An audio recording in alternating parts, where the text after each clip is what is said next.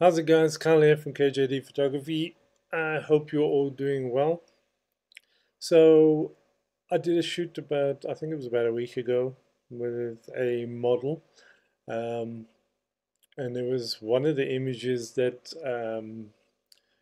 sort of sparked some interest for some people. They just sent some messages through and stuff like that. So I just wanted to sort of break it down very simply because there's not really much to sort of tell on it, but let me bring the image across. So this is the actual image. Um, Literally, we sort of went for that sort of rebel female type look. I was in two minds of maybe incorporating like a Terminator feel to this sort of. She's got that sort of Sarah Connor sort of look, and but I went for something just quite simple, straightforward. So the lights I actually used on the shot was I used two AD300 Pros, one as the key light, one as a background light. I also used the 110 centimeter reflector. So the reflector was off to camera right, sort of right about probably a 45-degree angle that way and a 45-degree angle up. Just making sure it actually misses any reflection within the sunglasses because it's quite a large reflector, so it can actually play havoc in reflection on glasses and everything else there. So we managed to keep that out of the glasses. The key light of the model was just off center. As you can see, it's almost like a butterfly type of setup with the shadow under the nose type of look. So it's almost like a movie, Hollywood, Paramount, whatever style that they want to call it, but it's close to a butterfly sort of look there.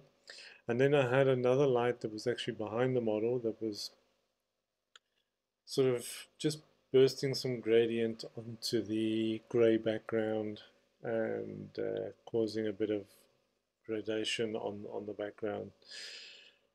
Then in post, what I did here was the background that you see. If you sort of look past the flare and the stuff, you'll almost like see these very sort of faint lines that were there.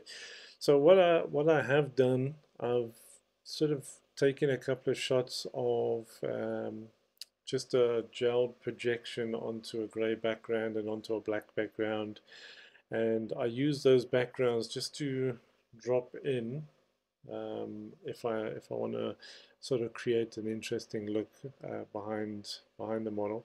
So in post, what I did was I dropped the background in, I adjusted the hues slightly so I could get that color match that I wanted, and then literally just had it as a blending mode. I'm sure it was overlay, and then literally just created a layer and just painted it off the actual model itself, and then added in on the rendering side some lens flare, as you can see coming from the top side there,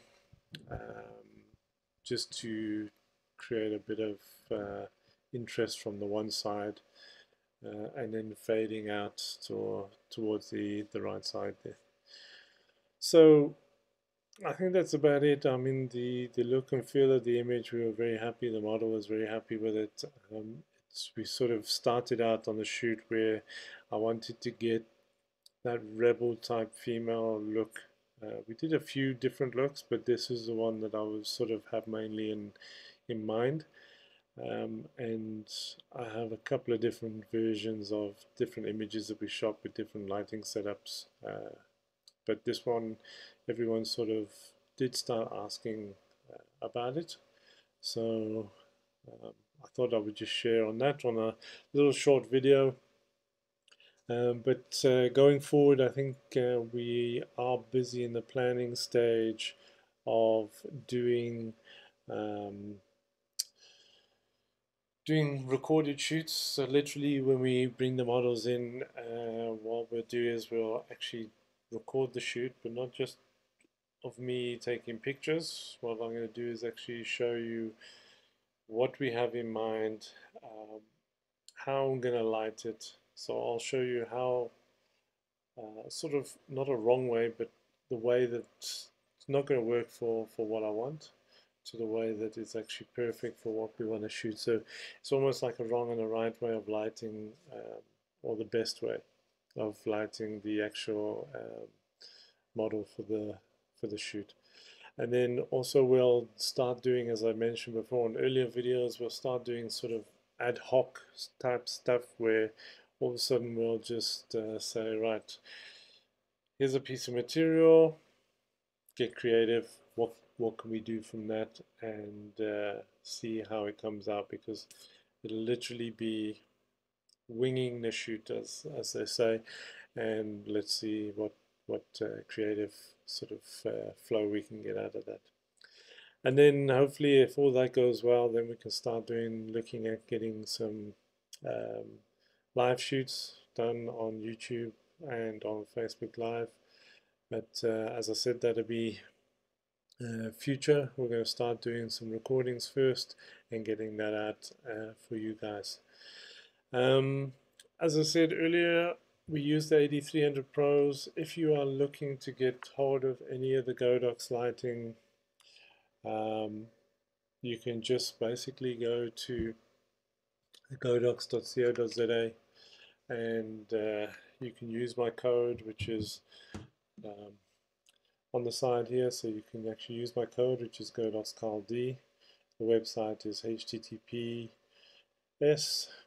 and www.godox.co.za. I think that's about it. Anything else or any other images that you see of ours that you want to find out how we did it, just drop me a message on social media or WhatsApp if you got me on WhatsApp, and we'll be happy. If there's enough interest, we'll do a video explaining how we shot it, how we lit it, and everything else. If you need to know, just ask. As well as any Godox products, just ask. We're here, well, I'm here to sort of answer any questions you may have or give you any advice for what you are needing. Thanks again, guys, and we'll see you online soon. Thanks for watching.